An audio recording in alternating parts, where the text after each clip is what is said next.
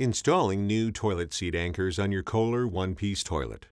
This video will show you how to remove the old toilet seat anchors and install Anchor Kit 1461673. Installing this kit will correct the issues of a loose seat or spinning toilet seat hardware. Anchor Kit 1461673 contains 2 seat bolts, 2 anchors, and a stabilizer tool. In addition to the stabilizer tool, you will need the following tools and materials: Phillips screwdriver, pliers, a drill with an 11/32 inch bit and a 5/16 inch bit, rags, and safety glasses. If your seat has quick-release hinges, remove the toilet seat before proceeding.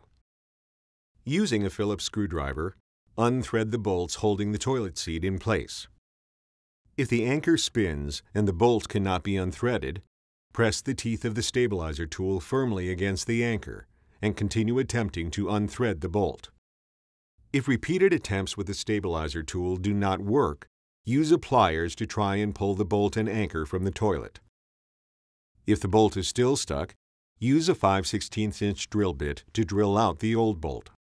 Once the old bolts have been removed, use the stabilizer tool to hold the anchor in place. Then use an 11/32 inch drill bit to drill out the existing anchors, being careful not to scratch the toilet. Clean up the anchor holes and toilet seat mounting location. Remove the bolts from the new anchors and set them aside. Fold the anchors and insert them into the holes in the toilet.